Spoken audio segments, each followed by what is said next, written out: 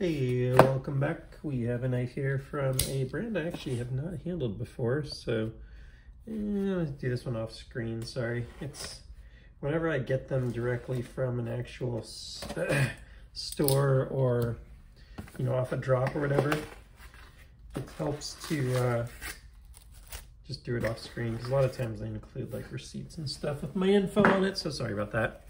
But this is from Null knives, and I've been seeing what Sean's been doing over there, and I've been pretty interested in it. So he's, I guess, based out of New York, and then does these with someone's making them in China. And actually I was thinking about trying to look it up or find out who's doing them, but I thought it'd actually be more fun to just see if I could figure it out myself, and then I'll confirm in the comments after.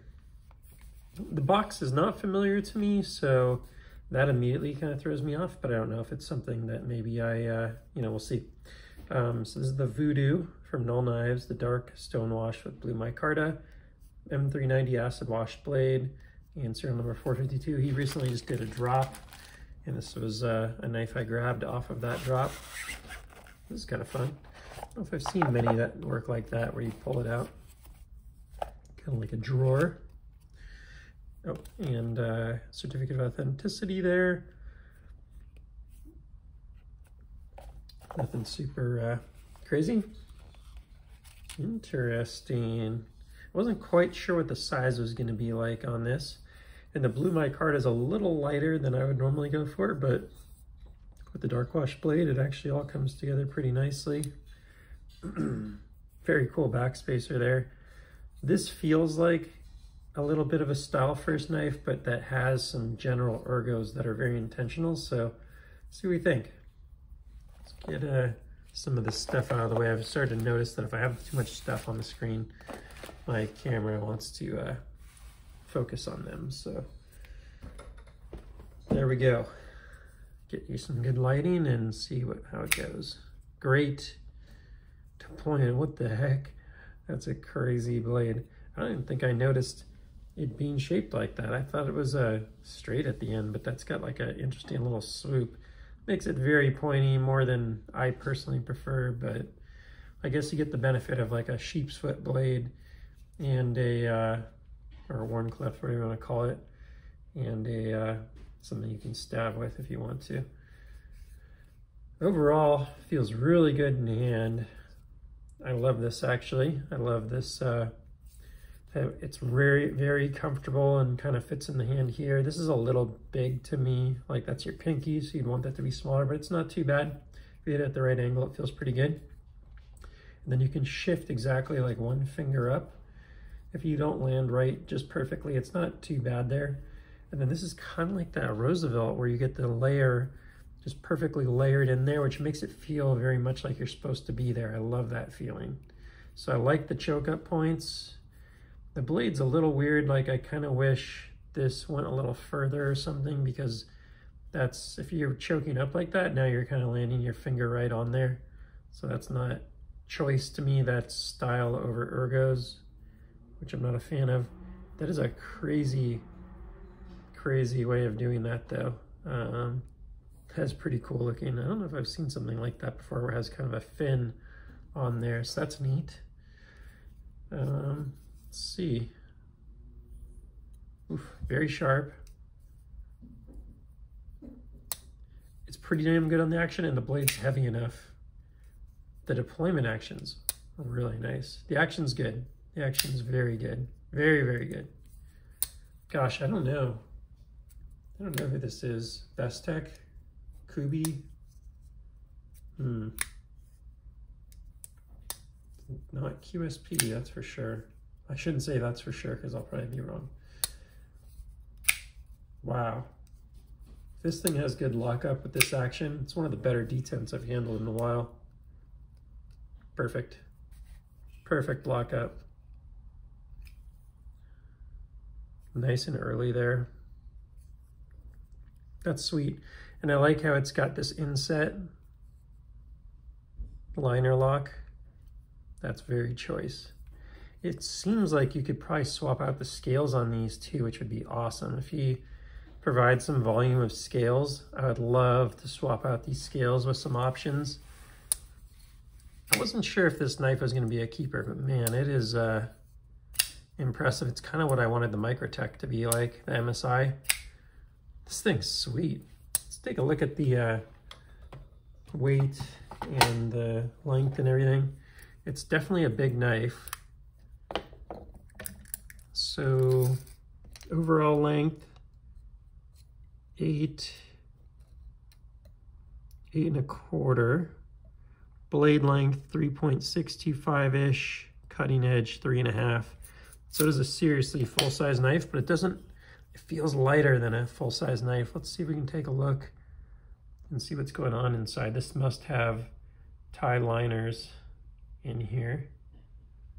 Not a lot of weight relief in there, just very thin liners with some micarta on top, and I guess it works out super light because it just feels very light for the size, like the lightest knife of this size I can remember handling, aside from a VC Edge interface.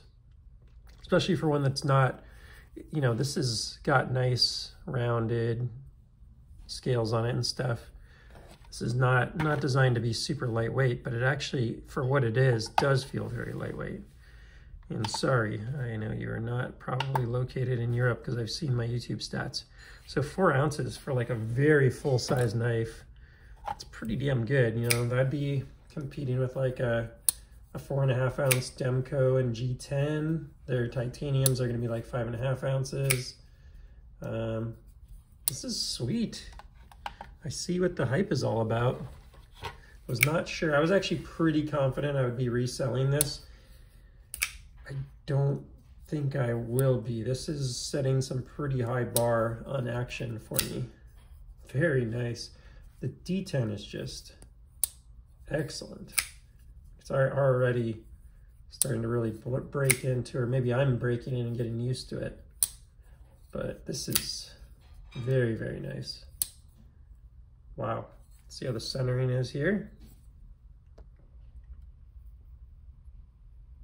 As our friend Lefty would say, is it dead nut? No, it's a little off center actually, isn't it? Just a touch to the clip side. Just a touch to the clip side. Can't quite tell on video.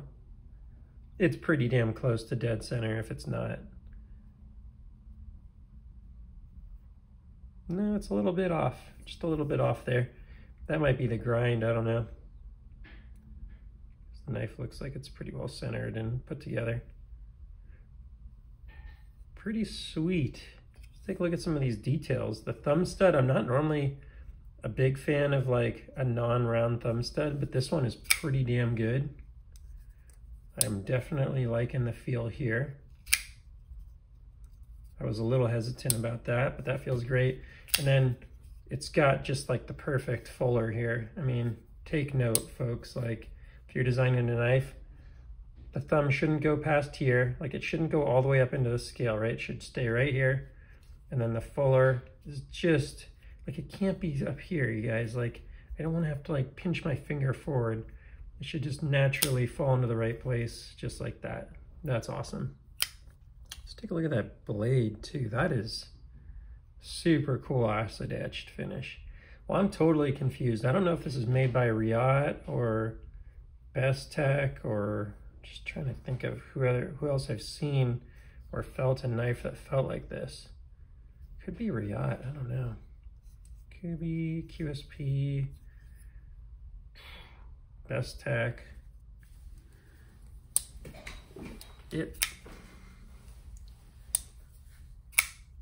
probably feels the most like Best Tech to me, if I had to take one guess, but it could also be Riot. Riot also has this kind of quality to it, but I don't think they're really, gosh, I don't know. So if I had to make a couple changes to this knife for my perfect kind of setup, I would go with like a different color on the micarta. That'd probably darken up and it'd probably look a little better to me. Love the acid etch blade. I would just probably cut it off though. Like I just don't love this crazy pointy swoop at the end. But it is unique. So, you know, in the world of I'm not gonna have one knife and my only knife, I don't mind it too much. The action's perfect. I wouldn't really change anything, to be honest. Like some people want it to be like perfectly drop shut. That would be nice, but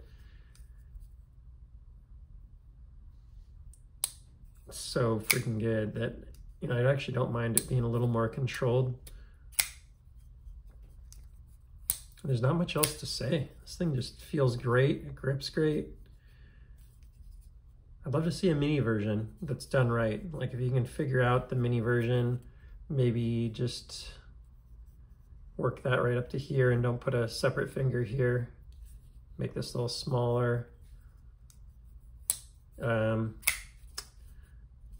This is really nice, but this is not great to have to kind of land. Like it's very unnatural to land that far away. It's okay, but I'd rather be up here, and that's not a great place to put your finger because it's so skinny. So looks cool, but not really my jam there. That's about it. I mean, this thing, and on the rollout, it's really nice. If you hit the thumb stud, it'll pop out a little, but if you grab it down here where you get a little more leverage, you can walk it out really nicely there. Very predictably and smoothly, so I love that. Let's do a little cut edge test here. I could just tell from having felt it earlier, like this thing is gonna cut really well. It's not perfect. I've seen slicier edges, but it's very, very good. Very good. So great edge from the factory and not overdone, just the right amount of edge there. So that's nice. It's got like a hollow grind on it. Nice hollow grind on there. I don't know if I really showed that during the video. Yeah, that's sweet. I think I paid $375 or something like that. There was a carbon fiber scale version for $400. I am not mad. It's a damn nice knife and hard to compete with for that price. That's sweet. Very addictive on the action. It just sucks right in there. I'm trying to think, could it be QSP? Gosh, I don't know. I think it's Best Tech. I'm gonna find out and throw that in the comments or in the description rather. But whoever did it did a damn nice job, and if I was to make a knife in China, I would definitely work with these guys because this is very satisfying action for sure. So all for now. Please like, subscribe, and I'll see you on the next one. Take care.